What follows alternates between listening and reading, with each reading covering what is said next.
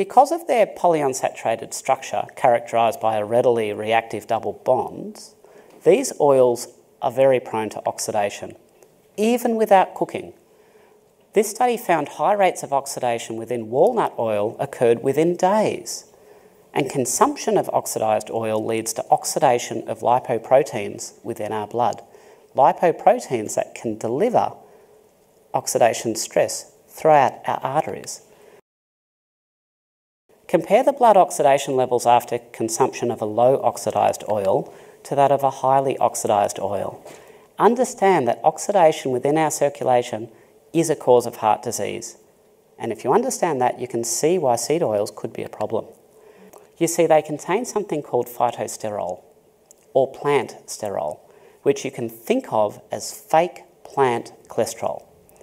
As you can see, they're near identical to cholesterol, but not quite. Similar enough to be absorbed by the body in place of cholesterol, but different enough to not work the same. Basically, phytosterols interfere with the normal biochemical processes that use cholesterol.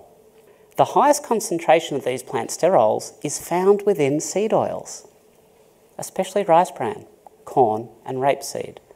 And another significant contributor of these plant sterols in our diet, simply due to the volume consumed, is cereal. And while our body tries to reject plant sterols, some does get through. About 1% of what we consume actually gets incorporated into our tissues.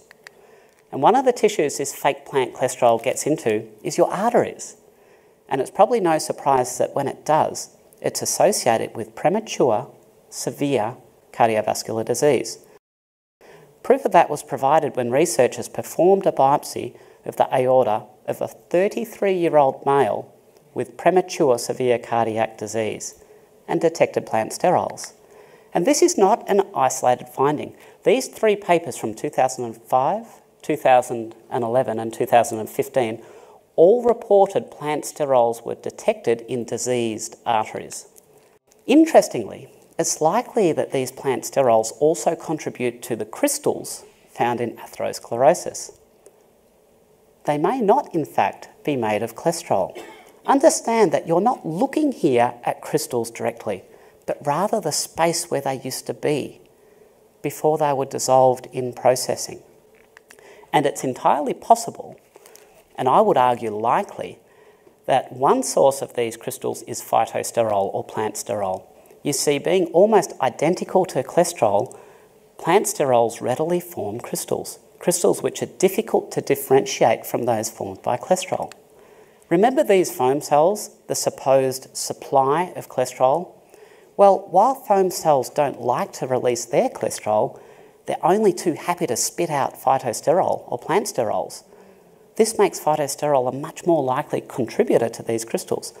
Observe how foam cells or macrophages are only too happy to store cholesterol compared to plant sterols. And plant sterols, which may form these crystals, might also be supplied by degraded red blood cells. For not only does the outer membrane of red blood cells contain more free cholesterol than any other cell in the body, it also contains plant sterols. The consumption of plant foods, especially seed oils, has been repeatedly shown by research to result in plant sterol accumulation within red blood cell membranes. Interestingly enough, at the expense of cholesterol.